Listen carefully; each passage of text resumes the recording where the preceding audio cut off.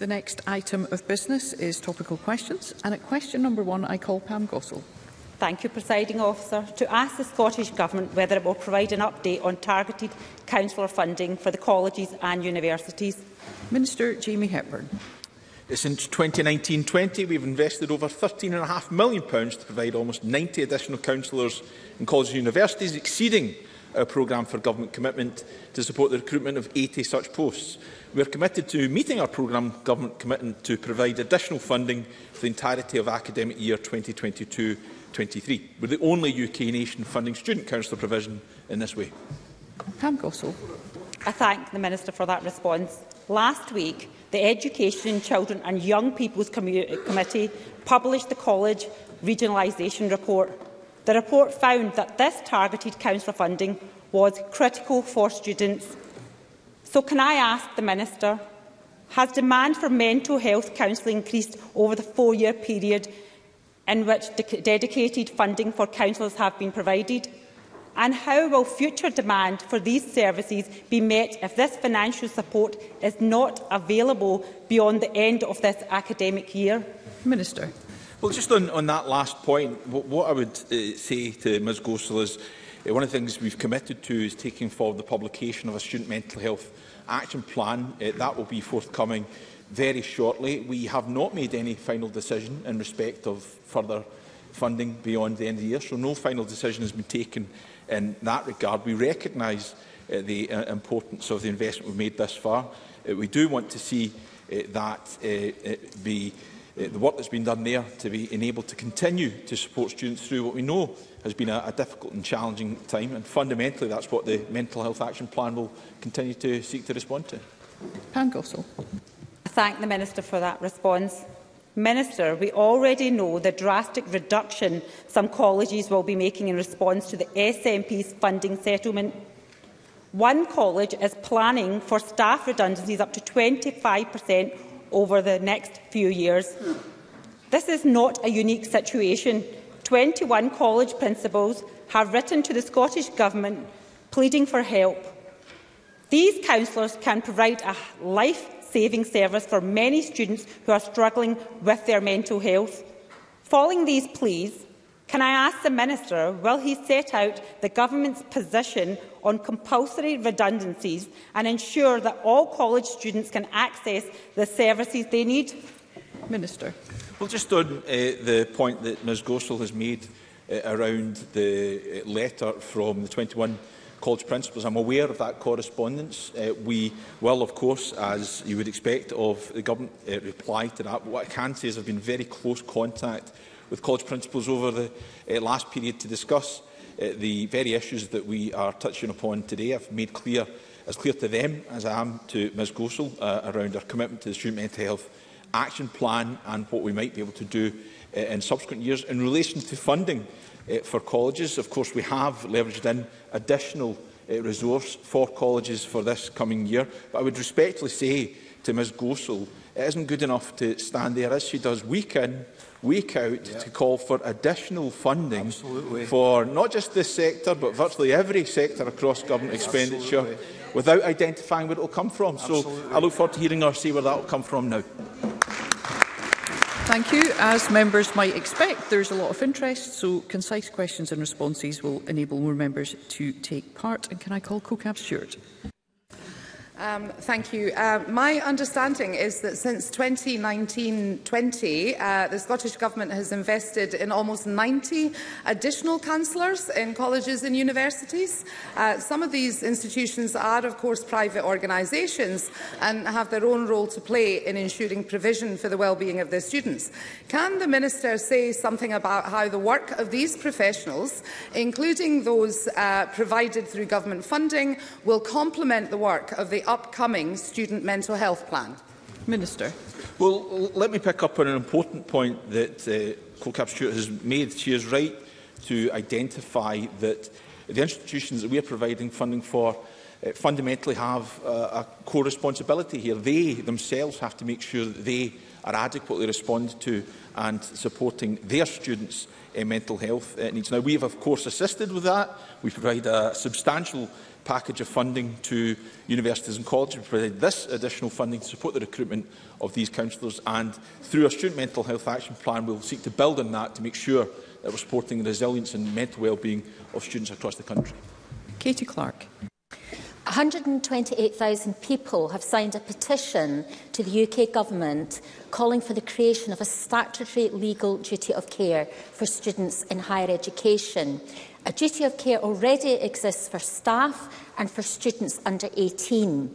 Would the Minister explore introducing a statutory legal duty of care for students in colleges and universities? Minister. Well, I can't earnestly say that it will be me that's doing it, of course, but that is something I think that the Government should reflect on. Willie Rennie.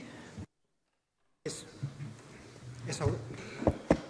a little bit more positive what the Minister says, that no final decision has been made about future funding.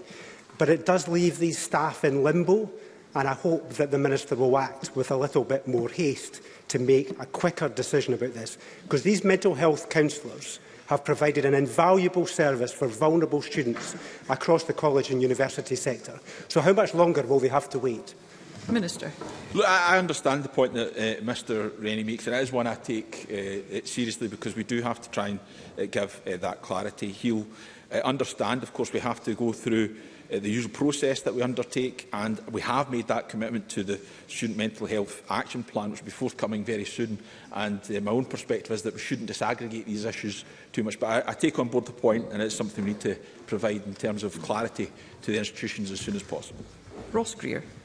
Thank you. The Health and Wellbeing Census shows that for many young people, challenges with their mental health begin at school, before college or university. So can I ask the Minister for an update on what progress has been made towards the Butte House Agreement commitment that every young person has a right to access in-school mental health counselling if they so require it, which should hopefully in turn reduce the demand for college and university mental health support services? Minister. Well, this is a fair reminder that we have a duty to support the mental well-being of all young people in Scotland. We continue to provide £16 million to local authorities towards the commitment to make sure that every secondary school has access to counselling services. Authorities across the country have confirmed that all schools do have such access. Authorities provide us with 6 monthly reports on the services, and the latest reports to be analysed show that just over 14,500 young people accessed the service between January and June 2022, with over 6,000 of those young people reporting improved outcomes, with the majority of the remaining young people still accessing the service and with their outcomes to yet be captured but to be reported in due course. Question number 2, Faisal Chowdhury. Thank you, Presiding Officer. To ask the Scottish Government what action it is taking in response to recent reported analysis by Health Equals, which shows that poverty-driven health inequalities are reducing life expectancy amongst people who live in the most deprived areas. Minister Marie Todd. We are using all of the powers and resources available to us to tackle poverty, reduce inequality, increase healthy life expectancy and thus create a fairer Scotland. The Scottish Government has allocated almost £3 billion across 22 to 23 to mitigate the damage inflicted on households by the UK Government's cost of living crisis. We're providing free school meals, increasing the numbers of hours of free childcare. We've already increased the Scottish Child Payment to £25 per week, supported 1.85 million households with council tax reduction and uprated all benefits that we deliver. We'll continue to deliver free prescriptions, concessionary travel, free personal care and our Fair Work agenda. Faisal Chowdhury. I thank the Minister for that answer. As co-convener of the cross-party group on improving Scotland's health and as a member of the Social Justice and Social Security Committee, I am well aware of the disparities faced in Scotland in terms of health. In 2018, a study showed that a boy born in Muirhouse had a life expectancy of 13 years shorter than that of a boy born in neighbouring Cramond. Analysis from the Health Foundation reported that the average life expectancy in Scotland has reduced by 4.4 years since 2013. In addition, drug-related deaths have increased and are 18 times higher in the most deprived areas when compared to the list. Can the Minister confirm what steps the Scottish Government have taken to address these health inequalities and the specific health conditions that disproportionately affect those from the most deprived areas. Minister. So we absolutely recognise the clear and inextricable links between health inequalities and poverty, and that's why we're using all of the powers and resources available to us to support families as far as possible and to tackle the underlying causes of inequality in our national mission to tackle child poverty. We're also, as you're aware, being on the CPGs that you're in, we're also targeting people who have low incomes in our reaching out to provide healthy, life-changing... We are also targeting people who live in poverty with means to stop smoking. Measures like the minimum unit pricing of alcohol, which was aimed at the whole population, had a particular impact on people who live in poverty. And those who live in poverty were the ones who were most helped by that policy. Faisal Chowdhury. I thank the Minister for that answer. For individuals with diabetes, poverty-driven health inequalities are preventing them from accessing technologies advanced in the treatment of their condition. This has been highlighted by Diabetics Scotland, Diabetics Tech Cannot Wait campaign. This technology has a potential to change and indeed save the lives of those with type 1 diabetes. It can also reduce serious complications and the strain on the NHS. Can the Minister advise what action it will take to tackle the inequalities of access to the hybrid closed-loop diabetes technology in relation to its socio-economic background? Minister.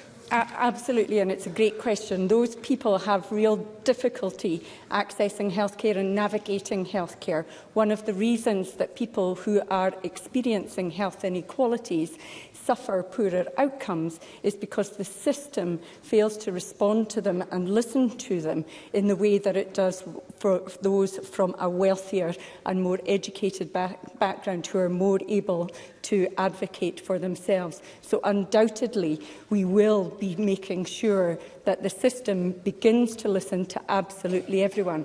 We have a whole lot of money going into, and I can write to the member with details of how much money there is going into those particular diabetic technologies.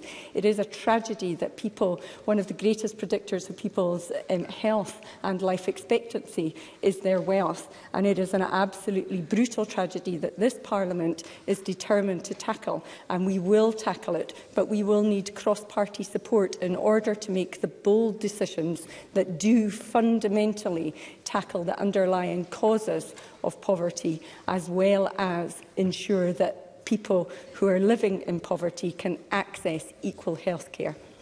Emma Harper. Thank you, Presiding Officer.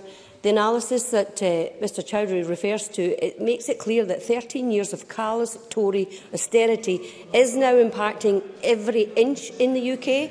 Recent research by the Glasgow Centre for Population Health also linked Tory-led austerity to worsening health outcomes in the 20% most deprived areas of Glasgow and Dundee. So will the Cabinet Secretary just reiterate that the Scottish Government is committed to taking action within its powers to tackle the root causes of poverty and associated health inequalities? Minister. The member is absolutely right to raise this issue, and in fact, Faisal Chowdhury also mentioned the key date of 2013 for being when we started to see life expectancy reduce in Scotland. That is, the academics tell us, because of the Tory Lib Dem austerity measures that they brought in 2010, which had a direct... Let's hear the Minister. Which is a policy which is absolutely life-shortening for people in Scotland. It has had a life-shortening impact on people living in Scotland. I hear them chuntering from a sedentary position 16 years. The academics are exceptionally clear on this point. Austerity, the political choice to pursue austerity politics, has been life-shortening for people in Scotland and continues to be so.